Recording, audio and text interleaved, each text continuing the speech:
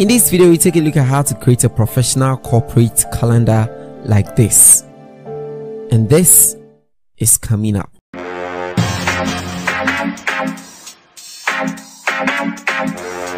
Hello everybody and welcome to the channel once again. Thank you so much for clicking on this video. If you're new here, please hit on the subscribe button. If you are old here, thank you so much for showing up.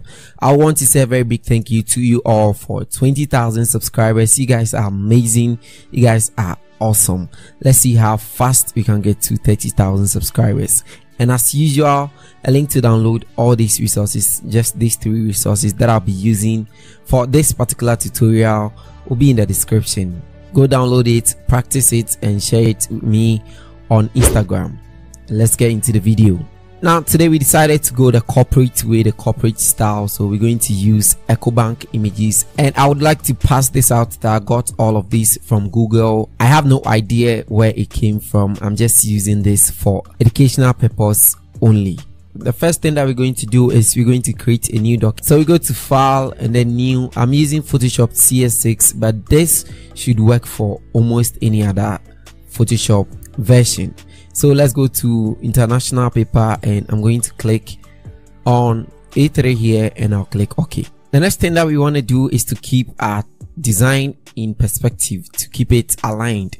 So what we're going to do is we go to view over here and new guide, and we're going to set a new guide of 50%. You basically understand this as we proceed in the design. So next off, we go into our resources, and the design that you saw wasn't actually anything very complex. It is very simple, just these backgrounds but styled up in a couple of ways, you understand. So we have this first background here, or this first image. So we're going to drag and drop it inside of Photoshop from here, and that is going to serve as our main background. So you can place it over here just like that. And this is a building here in Ghana, the EcoBank building. Okay, so one of the numerous EcoBank buildings, and this is going to serve as our background. So right from there, we're going to bring in our shapes, which are going to be found when you go to the shapes here, and I decided to go for the rounded rectangle. Now with the rounded rectangle, if you use it by default, you are most likely not to get it something like this. Okay, so to make the edges, or let me put it, the radius very round for you, you need to go to the radius here, and you're going to set that to anywhere from 300. The higher it goes, the more round the edges become. So I'm going to set mine to 500 like that, and then if I make a rounded rectangle here, you can see that it actually shows like this. So this is not exactly what I want, so let me just get rid of this one and I'm going to create a new one. So I'll hold shift to create like a perfect one. If you are in the latest versions of Photoshop, you don't need to do this, as they've corrected their mistake. So we're going to create a perfect rounded rectangle like this, something pretty simple like that one. And the edges, like I've explained, depends on how you want it. So I'm going to change my color by clicking on the layer thumbnail here, and I'm going to change that to black. I press Ctrl T to transform it, and I'm going to turn the edge something like that, very curved, and I'll push it to the very top over here like that, as simple as that. And I'm going to double click on it. So once I'm done with that, I'm going to turn the opacity off to about 70% so that it creates a sort of transparency in the background. That is the idea. And from there, I'm going to make a duplicate by pressing Ctrl J. I'll press Ctrl T to transform it very little, so something like this, very little. Okay, and then I'm going to increase the opacity. That one you don't really have to do anything that much to it because you're going to place in an image. So I can just go ahead and change the color here to white so that you can see exactly what we're doing. So inside of this rounded rectangle, that is where we put our second image. Before we bring in the image, let's duplicate this. Let's make a copy of this. So you select the 2 of the rounded rectangles. You can even group them by pressing Ctrl G if you don't want to get confused. So you group them. So this is the rounded rectangle. So you make a duplicate by pressing Ctrl J, and then you can drag that one over here. Now what we want to do is we want to press Ctrl T to transform this and make it very small so that it will touch the very bottom of this one, and that creates that particular design that you see underneath of the design over there. We're going to put just a text over there, but inside of this one we're going to put in an image. So let's quickly go back to our main rounded rectangle over here, and let's open that one up. So this is where we are placing our image. Okay, so you make sure that that rectangle is selected, and then you can go into the resources and you have your second image. So we use this one first and we use this one the second time. So we bring it inside of Photoshop, and then we can place it over here. Now you take your time to transform it, but in order not to get confused, you right click and you create a clipping mask so that you see that it is only affecting this particular rounded rectangle.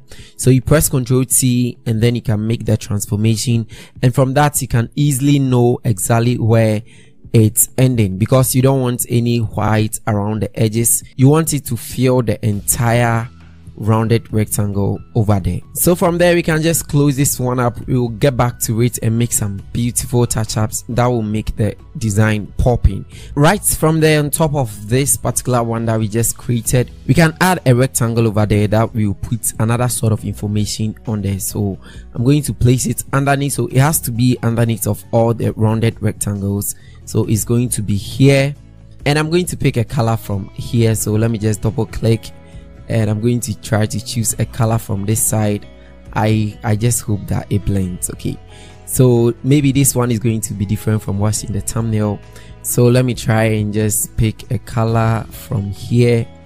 Let's say this one looks good. So I'm just picking the colors from the main images that we are using. Okay, so right from there, what we're going to do next is we're going to add our text. So on top of all of these, we're going to add our text, and the first one that we want to add is this corporate calendar design. So that is going to be the name of the institution or the corporation. So I'm just going to pick the text tool, T for the text tool, and I'm going to paste it over here, and I'm using the font called Poppins. So I'll change the color from here to white, and I'll click OK, and it is left aligned because I want to keep it left aligned. So I'm just going to bring that one here.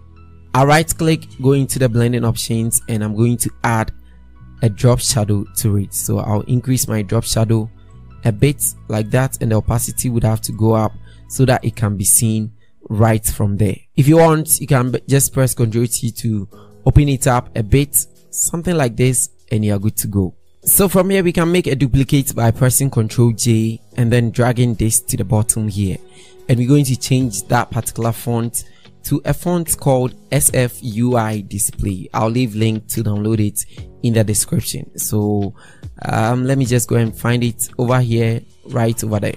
Okay, so over here we're going to type in 2021, and that is going to be title of our calendar.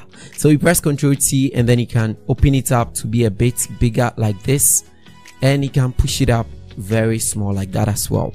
We don't want the current effect on it, so we just double click on the effect here, go to the blending options, and then we can turn off the drop shadow. What we want to add instead is the auto glow. We want to make it glow, so we're going to double click on the color here, and then we're going to pick a bright color from this area. So something, I don't want that one, let's say this color is going to be okay, and we can increase the size here so that it can glow, if you can see it over here. So let's try a new color and let's see how it works. Let's bring it down like that. I think this looks good, and you can click OK when you are done. Next off, you make another duplicate, drag it over here. We don't want the effect, so you right click and then you can clear layer style. So we're going to change this one instead to calendar, so erase 2021 calendar. So calendar like that, and then you can press Ctrl T, transform it to be a bit smaller, and then you can use your arrow keys to position it right over here. And that means that we can go in and bring in our calendar. So I got this calendar from calendar365.com. I'll leave links in the description to get it. So the calendar is already made up, the date, everything is scheduled. So what we're going to do is we're going to make a crop of the portion, and then we're going to bring it inside of our design. All credit to calendar365 gmail.com. So you double click on this one and then you're going to open it, and we want to cut a portion. So if you see from the design here, it means that we can't really bring a lot of calendars in here, but depending on how you decide to restructure this design, this is just to give you a glimpse of what you can do. But depending on how you want to restructure this, you can decide to bring, let's say, 4 of this in a row, or 2 or 3, or even 1 just there, so that the next ones will be on different backgrounds as well, right? So what I decided to do is, over here, just 2 will be enough for me, so I'm just going to crop 2 out of this one. So I'll go for my rectangular marker tool, and I'm going to make a selection over here, and I'll press Ctrl J to duplicate that, send it to my main design, and I can place it over here. So I'll press Ctrl T to transform this one, make it quite bigger, and then let me just bring in a guideline from here so that it can be around the side, and this can be placed over there. So if you take a very critical, careful look here, you can see that it goes overboard on this one, and that means that we have to bring it underneath of this, and that is quite simple. You just locate this and it's right there, and then you drag your layer underneath of that one, so it can be on here so that you can't really see it, and then you take your time to position it. Quite very simple. The next set of thing that we're going to do will be any other thing, and since we are designing this for sort of a corporate, let me just shift this to the very edge of the guideline so that it will be in alignment. All right, so since we are designing this for a corporate, one thing that you can do is you bring on something that is quite related to the corporation. So in this case, I just decided to get something from the EcoBank website, and it says that open an express account instantly.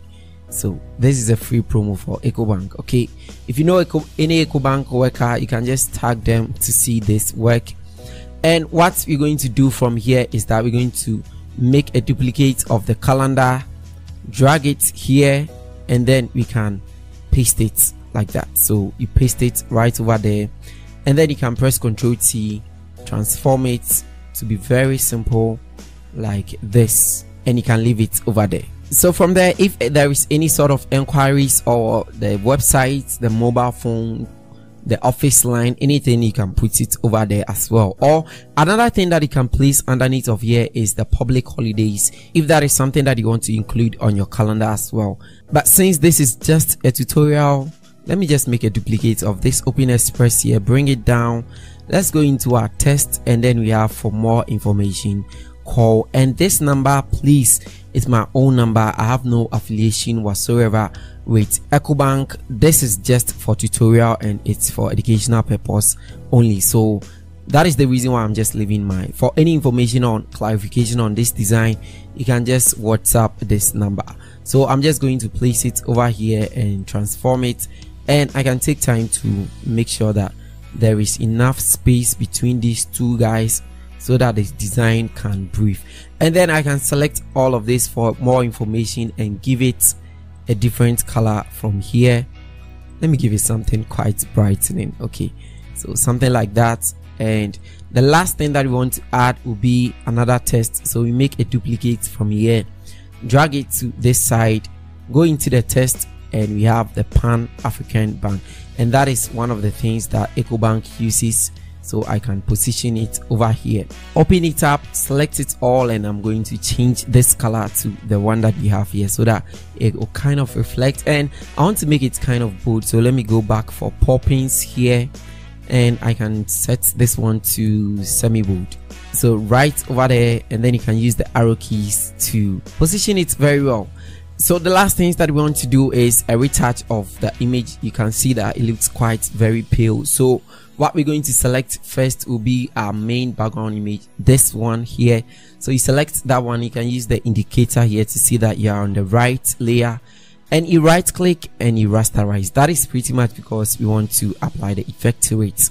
I made a full video explaining why we rasterize in Photoshop. Link will be in the description. So the first thing we do is we press Control Shift and then L to level it or auto level it, and if nothing pops up, you can actually press Control L to activate the levels, and then you can add a bit of levels to it like this, so you can see the difference over there, and you can take your time to adjust this one right over there like that. And from there I can press Ctrl U to add a bit of saturation to it as well, so that it can be very popping.